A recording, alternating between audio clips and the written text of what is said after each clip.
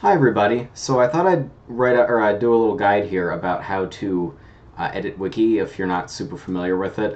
It's not the most intuitive software to utilize. It is actually identical to what Wikipedia runs. They have a couple of enhancements and that sort of thing, but basically it's exactly the same here as any other. It's exactly the same as Wikipedia runs. So if you pick something up here, well, you can start contributing to the actual Wikipedia or any other wiki that you might want to. So let's go ahead and get started. So Bruce has graciously given an addition to the FAQ that I'm going to add tonight. So we're just going to navigate to the FAQ here, and we're going to edit. And to add a new page, you do this. You put it inside double brackets, and so in this case, it's how do I maintain my slide, and then you save your changes. And and actually, what I should have done there is made a summary for that. I'm going to approve this because I'm the one doing it, but that really helps us moderate. So if you do put if you could please do put a summary in there. So I'm going to go ahead and take care of that real quick on the other screen here, so bear with me for a second. And there it is, I approved it. So now you click on it, and now this is a new page in the wiki. So that's sort of how you create the structure. It's basically you nest it however you want it to, but something always has to link to it for it to exist, basically. So without further ado, so Bruce has given me a really well formatted Word document, but unfortunately the syntax for Wiki is a weird mixture of Markdown, LaTeX, and like not HTML but like form HTML. It's really quite strange, but once you get the swing of things, it's not too hard. So right here, I've put this in equal signs, and if you come down here to show preview, it actually shows you what it's going to look like before you hit submit. So you can see here I've now made a title out of it. And you can do that with subheadings too. So standard format in Wiki is to have like a summary section right below the main header, and then you have the second section right here. Here's say hand slide. So actually it's just, if you look for the Wikipedia on Trombone, for example,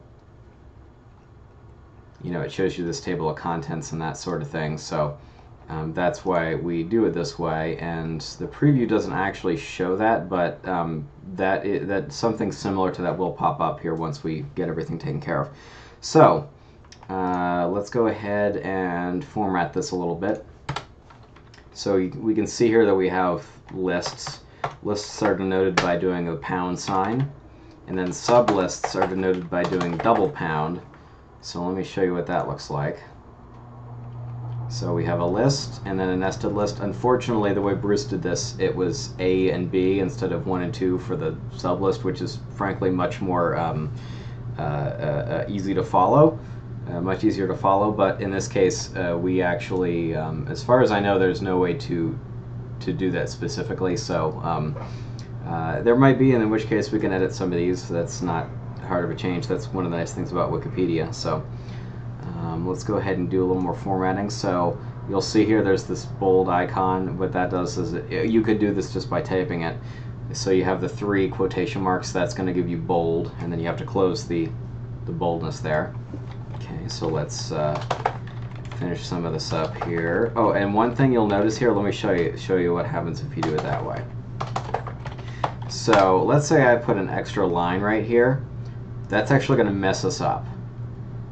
So you see, we come back down here and it gives us 1 and then 1. What that actually is doing is, because there's a line break here, or a return key, an enter key, and it creates that spare line, it thinks that we're trying to make a new list, and the first element is part of the sublist. So it's doing like 1, and then the sublist 1, sublist 2, sublist 3. So if we delete this, though, we have no spare line there. Hey, suddenly it's back to being 1 and then 2 within the sublist. Okay. So let's do that. make these bold.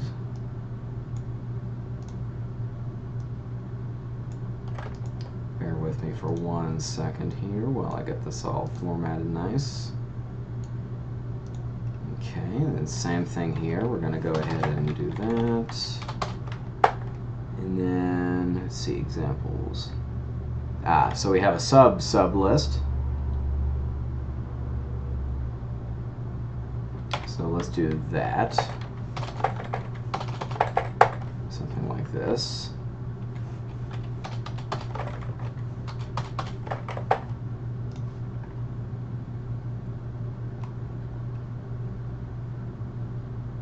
Yes, there we go. There's probably a better way to format that, but I haven't done this in a while, so I'm a little bit rusty, but it'll be fine for the time being. Okay, let's bold the silicones. Okay, this is, okay, so that's, I'll flag that later, so I'll show you how to do that in another video. Okay, so tuning slide. Same thing as before. Like that. Okay, and we'll make that bold.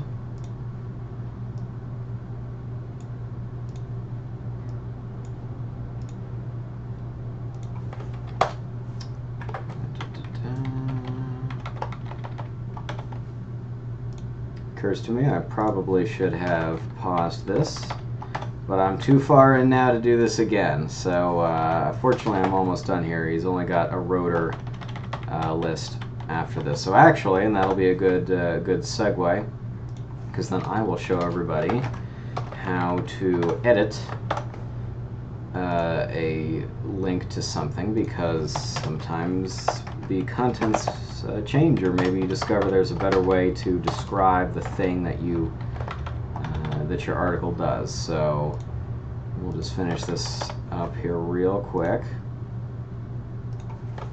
and then I will show you how to do that. Bold. Oops. Yes, and tabs are a bit of an issue too. They can cause problems with spacing, so I highly recommend you stick to spaces. Okay, so here's where we do the summary. So this is added rotor, tuning slide, and hand slide information. Or information about locating rotaries. Let's just say valve sections, tuning slides, and hand slides. It's pretty descriptive. Okay, so go ahead and hit save. Alright, and again, don't freak out. You're going to think, oh man, there's no text in this page, but that's because I haven't approved it, or one of the moderators hasn't approved it. So let me just do that real quick. New changes await moderation. Oh really? Well, let me see what it is. Oh hey, it's the thing about the hand slides. Approve. And voila, there it is. All nice and formatted. And so, see, pending review. So here it has been set to moderation. So actually, it says to skip moderation, please sign up. We would prefer you sign up anyway. You'll notice I'm actually technically not logged in at the moment, so we can submit, but it makes it a lot easier if you're specifically associated with the changes you make, because you know, I trust Bruce, and I actually haven't proofread this whole thing yet, but I will in a second here. But we're going to proofread everything that goes through, any edits you make and that sort of thing. So after a certain period of, after a history of high quality contributions, there's a way to get auto-moderated. But we don't have that feature enabled yet because we don't really have that much contribution. So if this becomes a popular feature and more people start editing, and that becomes an issue, then we'll go ahead and introduce that feature. So okay, let me go back and show you how to edit this page then. That's in the FAQ.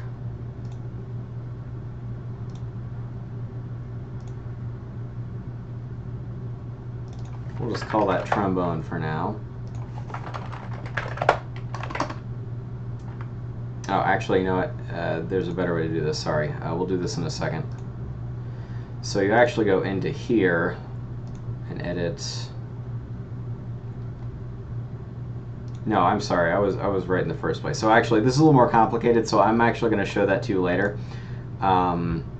There's also another thing that I should show you when you're logged in. But so that's the general workflow for getting a page edited. And I'll come out with some other videos here in a couple minutes describing some of the other workflows.